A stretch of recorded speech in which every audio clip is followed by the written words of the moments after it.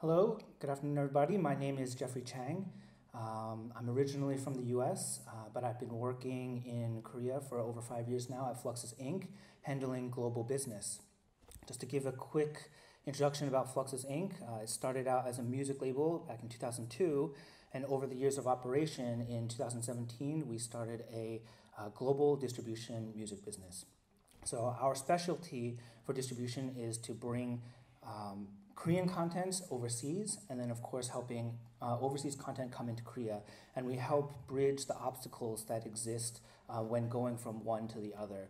And so that's what I'm going to be specifically talking about today, which is the metadata and standardization of the metadata when going from domestic to global. So just to begin, what we'll be going over today is making an album for the world, what that is, and then we'll be doing a comparison of Korea and the world. After, we will be talking about specific differences in the global metadata, and finally, why it all matters. Okay. So to begin, creatively, making an album from the world, at the creative level, there's really no difference. It's essentially the same. So if we look at what a song is, we can break it down into two different rights. One is the copyright, which is typically for the composition and the music. Then there's the master right, which is the rights related to the specific sound recording. Here, I included just sort of a last bit which deals with the monetization of those rights, and specifically, I'm going to be looking at the licensing to music services aspect of that. So if we look at the life of a song, we can see that at the beginning it's always creation of the music. And so once that the song is made, that's where the copyright will arise. Then you would take that composition, you would bring it into the studio with your artist, and you would make a sound recording. This is where the master right arrives. And a lot of times, many people think that's sort of the end of the song-making process, but there actually is a very important third step, which is the care of your metadata. Metadata is what also needs to be delivered to the music services when you license out your content. And it is what is used to identify that that song is your song. And so you can treat that as almost like your national security number, but for music. And it is what music services use to make payments to you. So it's very important that you take care of that metadata. So moving forward, that was just a brief summary. Moving forward, we're going to be looking at some comparisons of the Korean digital market and the world. So to begin, we can actually take a look at what the music services look like. And on the left, we see Korea, which is a very interesting market on its own because of how robust and strong it is. So Korea's digital market actually is essentially it can exist on its own and has been.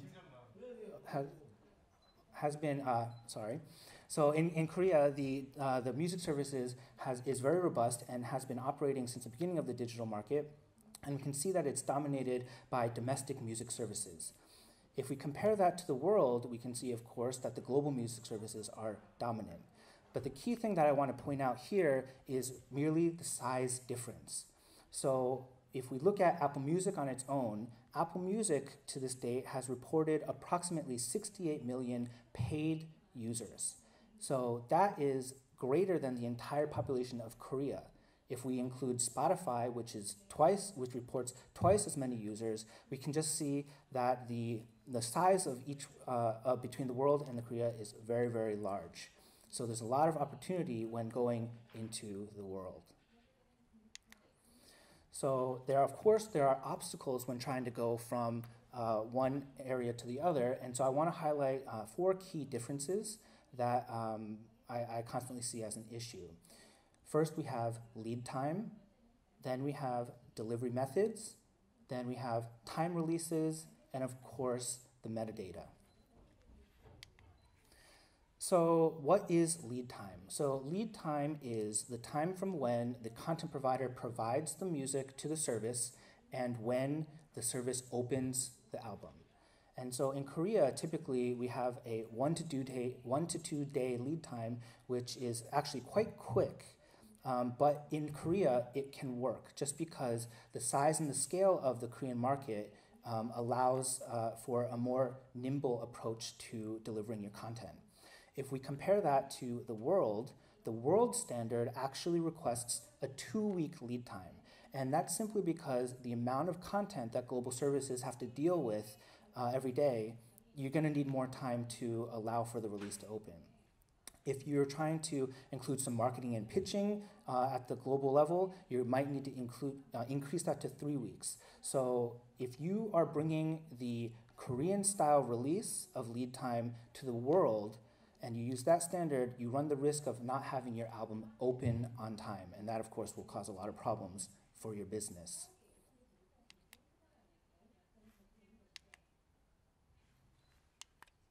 Okay. And so next, I want to talk about the delivery methods between Korea and the world. So in Korea, given that it's very fast, it uses a very convenient method of just email, attaching files. You usually work with somebody at the music services. So the Korean style of delivering your content is actually quite convenient. However, the one negative side to that is you can't really scale that to a larger amount of content. If we compare that to the world has adopted a standard called DDEX.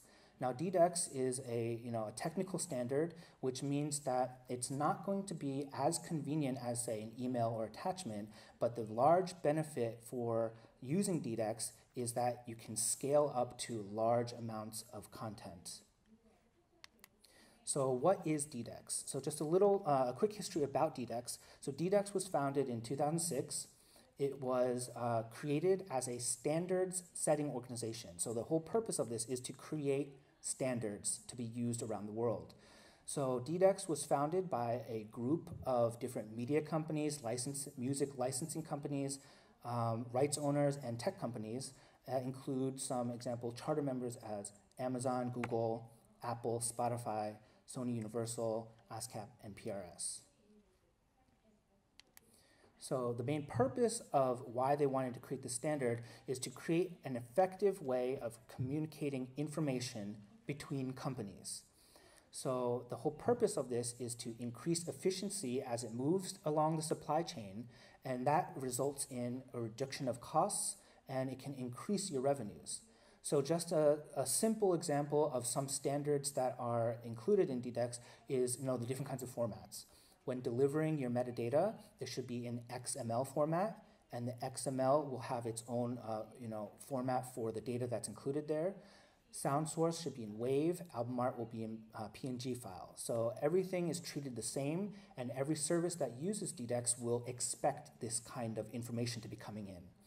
So if we look at the diagram below, we can see how it makes it very effective. When the content provider, they can use DDEX to send their assets and information to the distributor. The distributor can use DDEX to provide that to the platform, and the platform can provide royalty information back to the rights holder, all using the DDEX format. So there's no confusion along the chain about how you're going to receive or what the information is going to look like, because everything is standardized. So if we go back to the different delivery methods, we can see that in Korea using the email and attachment method is going to require you to prepare a package delivery for each service. So in this case, if you want to make a release, you're going to have to prepare metadata the way Melon likes it, and then deliver that to Melon, and then Bugs, and the same with Vibe, Flow, and Genie, or any other music service that you are delivering to in Korea. But if we look at the world having over hundreds of different music services, DDEX standard really helps in that it allows you to do your delivery in one shot. And so if you prepare your package and your delivery in the DDEX format, you would be about 95% ready to deliver to any music partner that accepts DDEX. There will be some minor requirements change service to service, but it allows you to scale up to a lot of different services, allowing you to reach the maximum amount of people for your content.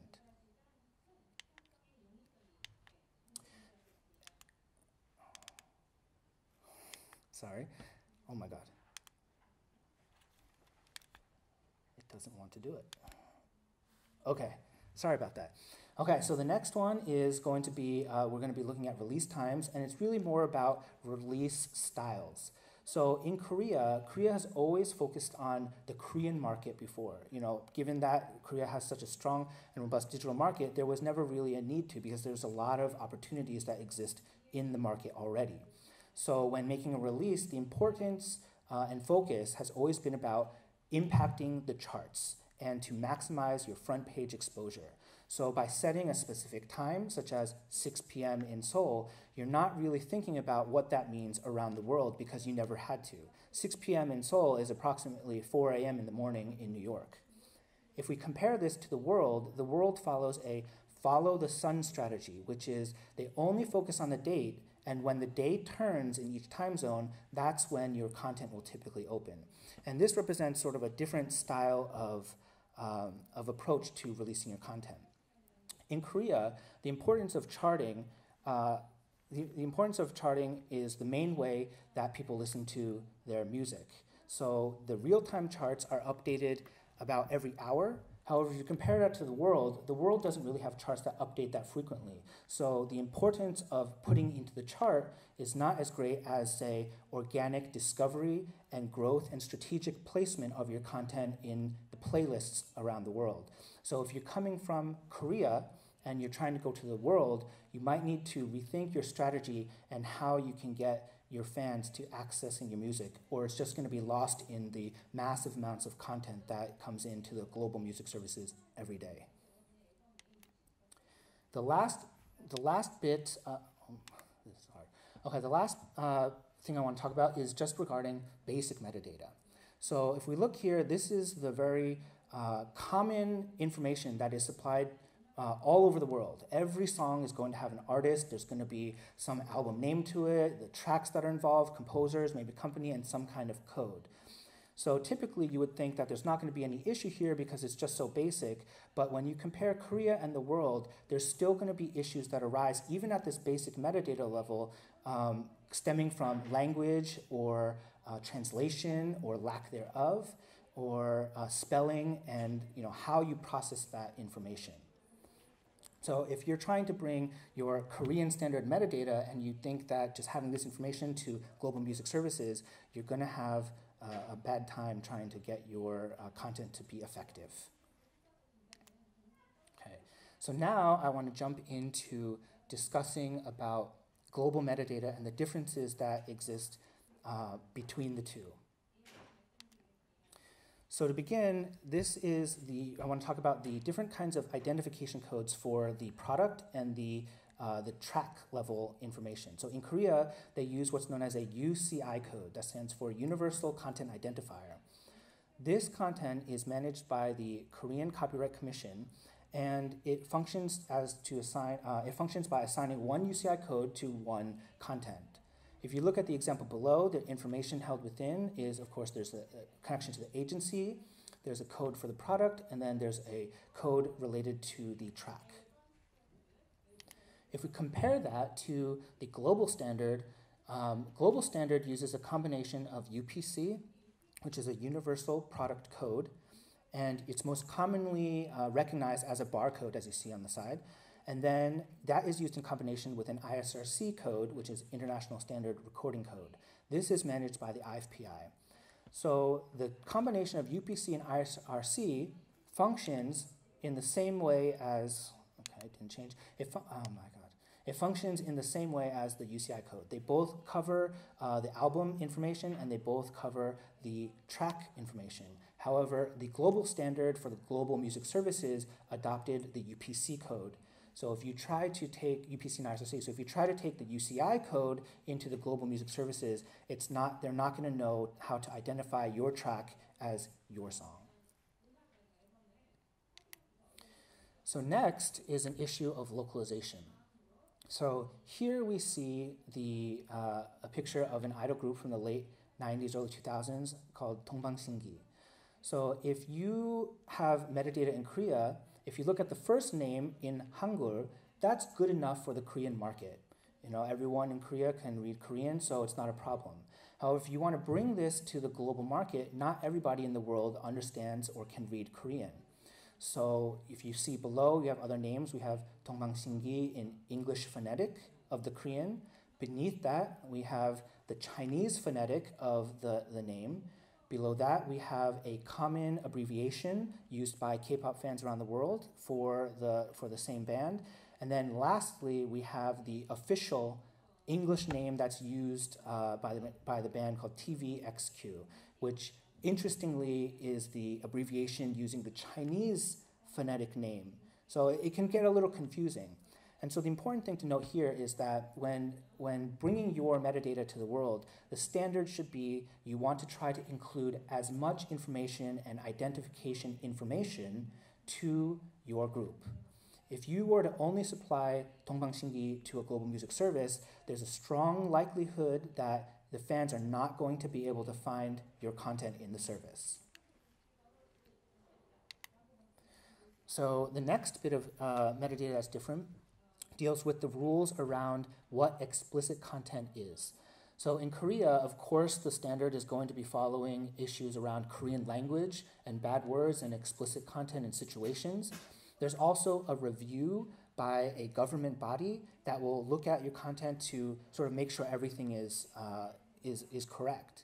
But if we try to bring that to the world uses an English standard. So, bad words and explicit content that are recognized in English will be what causes an explicit status. And it doesn't factor in any of the Korean swear words or explicit content. And there's no review. So if you are bringing your Korean rules to the global services, if you didn't mark your content properly and they find out that it is explicit, your content can get taken down. If your content's taken down, you're not going to be gaining any listens, so of course this is going to be a problem. So you're going to need to change the standard when following the explicit rules. So to conclude this section, I want to go over a few examples of real issues that we have faced when delivering content to Apple. So the reason why I'm using Apple examples is because we hold Apple to have one of the highest standards around their metadata among of the global music services. So in this example, we can see some issues with the artist name. So in Korea, we can provide the artist name with some kind of information to the side, and that would be completely okay on domestic music services. However, if you want to bring that to metadata to Apple Music, they have a lot more different standards and rules that need to be followed. So below, I'm actually just citing the specific rules and some notes from Apple that we received when we delivered this content. Basically, it's saying that we cannot include the information in the parentheses and it should be removed. So instead of, Ari of some idol group, we should just name the artist Ari. So this next example deals with information on the track level, which is a lot of the times Korean songs like to include a producer name in the track title. So similar to the first one, this is not something that's standard and it's going to need to be adjusted in the metadata before it can go live on the service. So in Korea, you would be able to say the track name Monday, produced by Tuesday, but on Apple, it can only be Monday. So it's a little bit strict and it can cause some problems because you want to show the credit for the producer, but that's the global standard. And if you want to reach the global population of listeners there, you're going to need to follow these rules. So this next example is another example of along the song titles. It calls for consistency. So if we see in the first one, on Apple, we could have delivered a song, It's Not What It Seems. However, if we look on Melon, if the song name is different, It's Not What It Seems to Be, that would be an issue for Apple because Apple requires to have consistent song naming even across other platforms. This holds true for an album or a pre-single. So if you were, for example, to be releasing the pre-single before the album with one name, but then on the album, when the album's released, decided to change one of the song names to be a little different, there would be a problem on the album. Because the pre-single came first, and that was the metadata that was set, they needed to be consistent when the same track is used, even in a different album. And so the last example I want to show to you is even beyond data, the album art is also under standard as well. So at least for Apple, they require that no words such as exclusive or limited edition to be had on the album art. The same thing for the art, similar to song titles and artist name, the album art must also be consistent over the different platforms. So we have one album art that's used on Melon, that should be the same exact album art that's used on Apple Music Services. You cannot change the album art, even if that is part of your plan. It won't work for Apple standard. Okay, so we've talked a lot about the differences and compared the two territories and different metadata, but why does it all matter?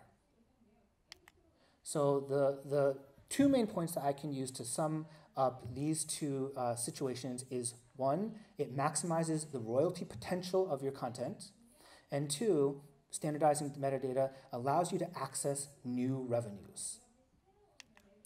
So regarding the maximization of royalties, I want to take a look at, this is a standard example of the value chain from the rights owner sending to music service, earning royalties, and coming back.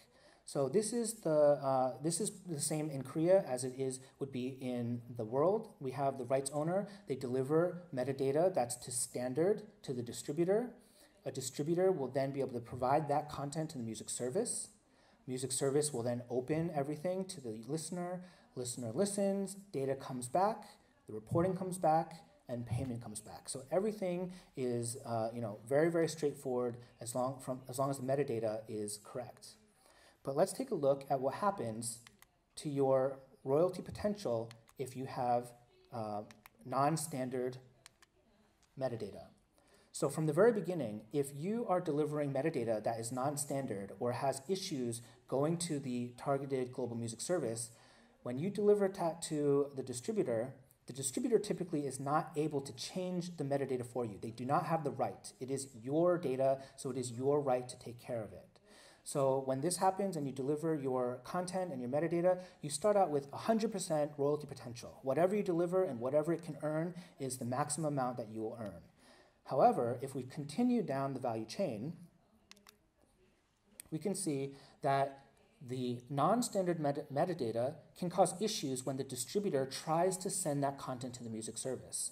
Maybe not every song is acceptable to the music service, or the music service has missing information, and so what used to be a 10-song album can somehow become maybe an 8-song album because 2 of the songs are not properly arriving to the music service. So now your royalty potential has been reduced amount. If we continue going further,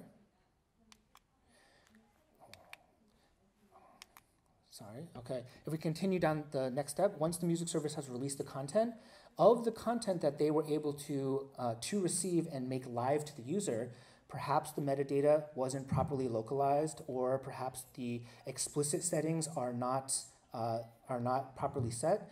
And so what ends up happening is the music service will end up having to take down the content, or they have to hide it.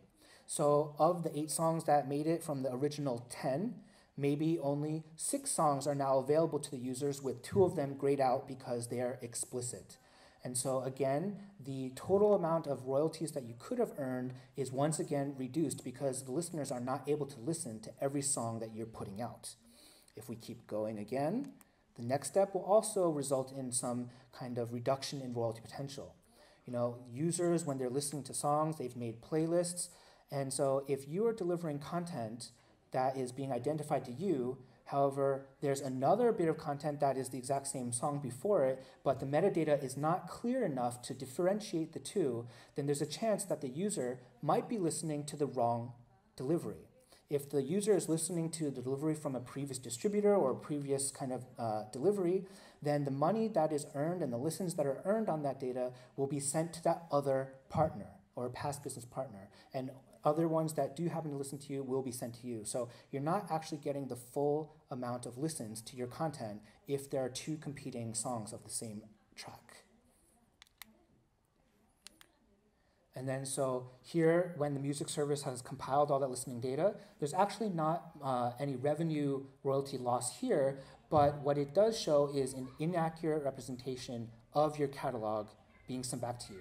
What you think is full listening of your albums, when in actuality it might not be. You might think that that one song, that your title track is not performing really well in certain markets, or you can draw the wrong conclusions just simply because the reporting is actually inaccurate because the metadata that is used to generate those reports is not accurate. And so finally, in the last step, when you get back to it, the payment that's coming in, you can't be sure about what has been listened to and what is not because the metadata has been not correct this whole time. So what you think coming in is just a poor performance and not earning really well actually might be a reduction of royalties because of poor metadata management and non-standard information that has reduced the profit potential of your content. Okay. The second thing I want to talk about is accessing new revenues and why standardization is really important. So even though you haven't actually released your content to the world, your content might actually already be used around the world, and collection agencies are collecting those royalties. The problem is collection agencies cannot pay to anyone because they don't have the right information to know that this royalty belongs to you. So I want to use a case study example of a company, an organization in the US called SoundExchange. So SoundExchange is a US-only organization that collects the royalty of digital performances of sound recordings. So this is basically royalties for featured artists and musicians, set musicians, and then it also gets the payment for master right owners for non-interactive use of sound recordings. And so that's something like satellite radio or music services where you cannot control going forward or going back or skipping. So how does SoundExchange track the information that's being used? Well, of course, they use the standardized metadata and ISRC information. So here is an example of the value chain if everything is standardized and everything and the metadata is a quality. So you have like a Korean rights owner, they deliver quality standardized metadata to an ISRC database, and then the digital broadcasters in the US are providing their information to SoundExchange. So what SoundExchange does is they compare the two databases. They look at the usage, and then they look in the database to find who the owner of this is. They collect the money, and then they pay it to the right owner. So if we look here, this is actually the amount of money that was paid out in 2019. 2019 only, actually. So there's a lot of potential earning that can be had here just in the US alone. So if we jump forward and say what happens when there's no ISRC usage, then this whole revenue chain is not available to you.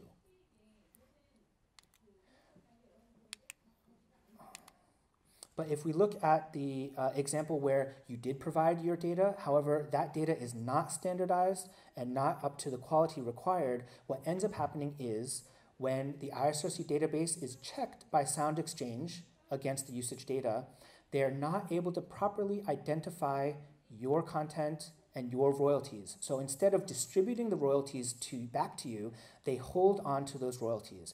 Now SoundExchange, they hold these royalties for 3 years, and then they either repurpose the money for another cause or they distribute it to other people. So they're essentially taking money that should have been yours and giving it away to other people. So if we look here, this is the amount of money that's held in SoundExchange from 2017 to 2019. So every year, this money, it's dropping away, and any revenues that you could potentially have are found within this amount. Now, again, my example was only dealing with the US. Now, there's many, many other countries out in the world that are possibly collecting and holding your royalties that are collecting information based on standardized metadata. If you have standardized metadata, you will be able to explore those avenues such as Sound Exchange or some collection organization in the UK, Australia, and there could be money there waiting for you.